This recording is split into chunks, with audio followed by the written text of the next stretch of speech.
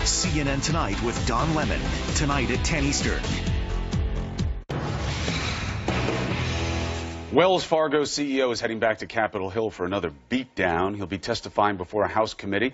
So what are lawmakers going to do to hold him accountable, or is this just going to be another grandstanding session? Joining us now is Republican Congressman Jeb Hensarling. He's the chairman of the House Financial Services Committee. Congressman, I appreciate you joining us this morning. I don't mean to sound cynical, but there is not a lot of reason to believe anything will change. We hear about bad acts from the banks all the time. Nobody goes to jail. Nobody gets punished. What will be different this time?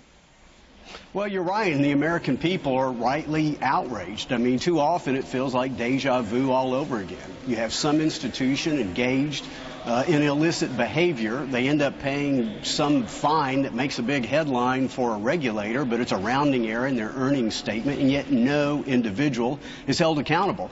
So we intend to get to the bottom of this, and what are we in the business of doing in Congress? Frankly, making laws. Our committee has passed something called the Financial Choice Act that would increase fines and penalties on wrongdoers for fraudulent and deceptive behavior, and in many cases we'd increase the fines 2 and 3 times as much.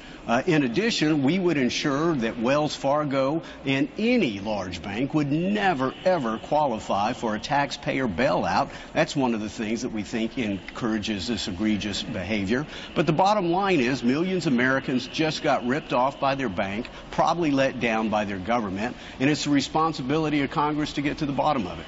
We do understand that some people are calling for an SEC investigation. What's your take on whether or not this may be a criminal matter or some type of civil fraud or something that should be investigated with some type of penalty and litigation? Well, I think very well it does need to be investigated. I mean, potentially there have been violations of the Truth in Lending Act, the Truth in Savings Act, the Electronic Funds Transfer Act, possibly Sarbanes-Oxley, several different securities laws violations. Again, it just is beyond belief that you could have over the course of 5 years 5,000 employees dismissed, 2 million fraudulent accounts, and somebody up the food chain, somebody in upper management, didn't either direct it, condone it, or turn a blind eye to it, and an individual has to be held accountable. Again, it's not just enough. At the end of the day, it's not a bank that committed this fraud. It was some individual group of individuals, and the American people demand justice and fairness and accountability under the rule of law. So very well, there could be securities laws violations here that Wells has to answer for. Even the laws that you say that you're designing in committee, it's about money. It's about penalties. They have money. You know, I'm sure they don't like giving back $41 million in bonuses, but they have money. It's jail that what the punishment for crime is supposed to be. The laws are not designed well enough to send people who commit these kinds of acts to jail. You hear it from prosecutors all the time. These cases are really tough. We're trying to fit them into categories. Why don't you design laws that punish this stuff criminally with jail time? Well, it's something that our committee will look at. I'm not necessarily convinced. Why look at it? Why not just do it? Well, one, because I'm not necessarily convinced of the proposition.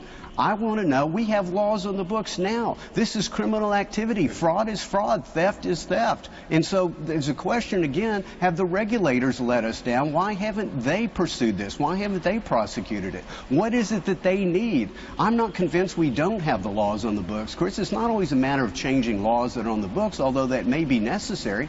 Quite often it's a matter of figuring out why weren't they enforced in the first place. And so we've got a lot of questions. For example, why were there examiners embedded by the federal government, embedded in Wells, and yet it took the LA Times to break the story?